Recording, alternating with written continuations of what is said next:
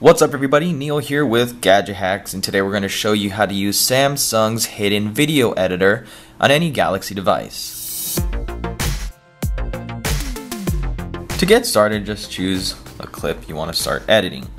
Now when you tap editor down here below, it does give you some basic tools like trimming, adding an effect, and even adding some audio. But if you want to get a little bit more elaborate and creative and maybe add some additional clips, some transitions, maybe some other music or voiceover, then these tools are a little limited. But if you just tap this small option right here, video editor, you'll then be prompted to download and install Samsung's video editor from the Galaxy App Store, which we're going to do right now.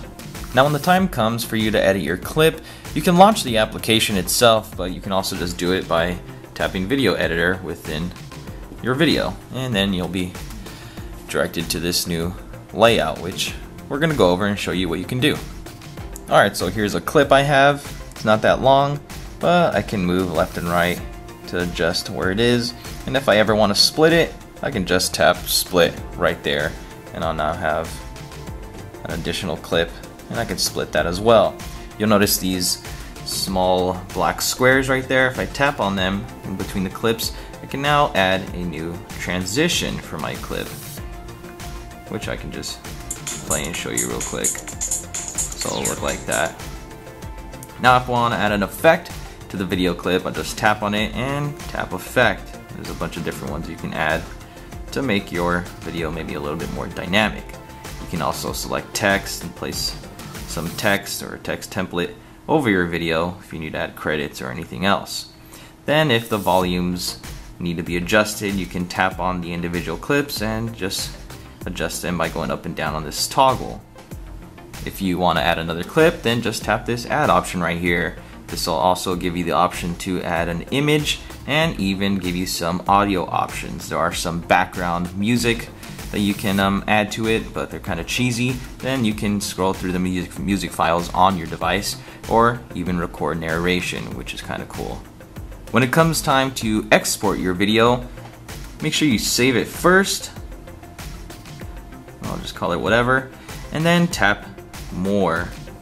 Now when you hit more, hit export. This will then place this video in your gallery app in the videos album.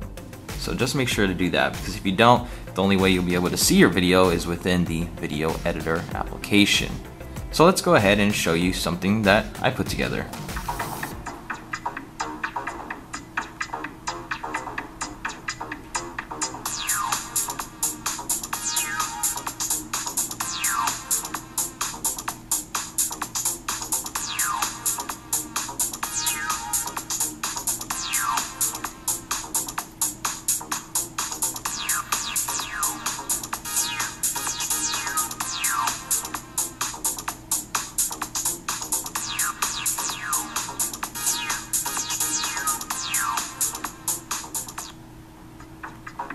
So I was able to do this within maybe 5 minutes, maybe 10 minutes.